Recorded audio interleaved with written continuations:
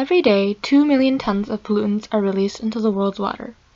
In America, 40% of rivers and 46% of lakes are being polluted and considered unhealthy for swimming, fishing, or aquatic life.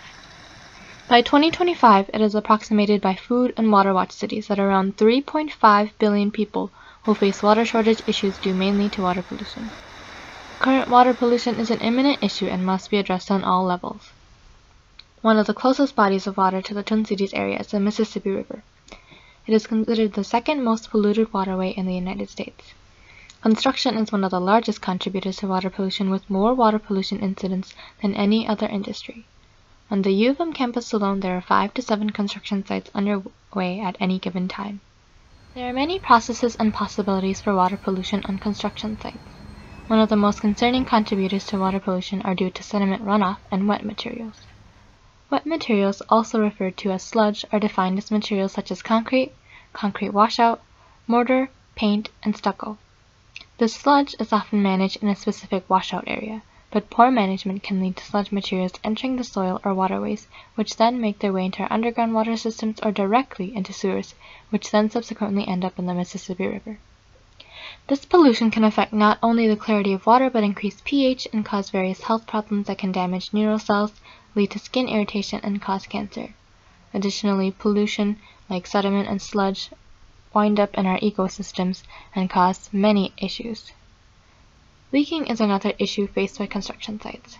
Concrete trucks with residue, trucks utilizing diesel or other fuels, and even the various stocks of paint and stucco can break and leak due to weather conditions or construction behaviors.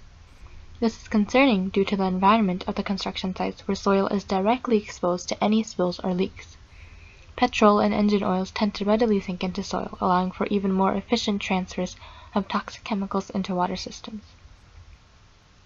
Other construction materials such as wood, rebar, and insulation panels can result in small particle residues when excess materials are left unattended. Action is being taken on a federal level to reduce construction waste and stormwater pollution. The Clean Water Act, passed in 1972, is a federally regulated law that defines a standard for water streaming, acceptable levels of pollution, federal rule, and allots stormwater permits required for all types of infrastructure. Construction sites are under strict regulations by the Department of Environmental Health and Safety, which enforces various guidelines for construction sites to follow. We were curious to see how the DEHS applies their regulations and specifically how the U of M deals with their construction sites, so we decided to meet with Julian Rantala, who works for the U of M's DEHS. A closer look was taken at Athletes Village, where we were introduced to a wide range of pollution prevention systems and methods.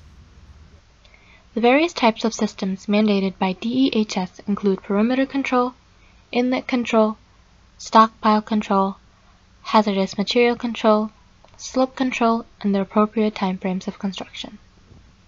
These various controls target the prevention of soil and sludge from leaving sites and entering into our stormwater systems.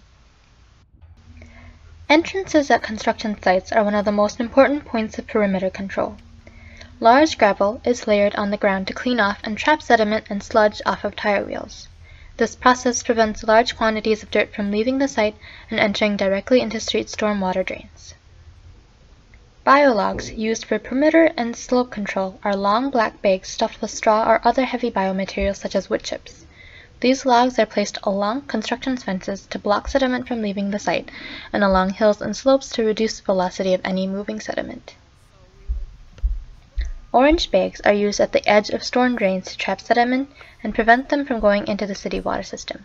These orange bags require regular cleaning to prevent overflow. Silt fences are placed several feet into the ground so that they can withstand the force of water and sludge materials. They also provide perimeter control by acting as a strain for sediment that may be removed by rain or other weather and into drains. Containment units such as a Con-X are very important aspects of hazardous material control. These units are used to store toxic materials such as paint, fuel, stucco, metals, and various other materials that could result in the release of hazardous materials into stormwater. Staging sites provide a central place to store various non-toxic building materials while creating stable grounding for these materials. They are also covered to prevent runoff caused by weather. The various barriers to these regulations are the lack of individuals following through with these procedures and the secureness of the various perimeter controls. Even on the U of M campus, there were many sites and locations that needed repair and additional controls. We propose that metal stakes be utilized to stabilize these controls to ensure their function. Additionally, it is our responsibility to continue to let our representatives know of the importance of these regulations and need for even more stringent and rigorous regulations by the Department of Health and Safety. Our collective voices supporting acts like the Clean Water Act and other environmental safety regulations will allow for a more responsible and cleaner future.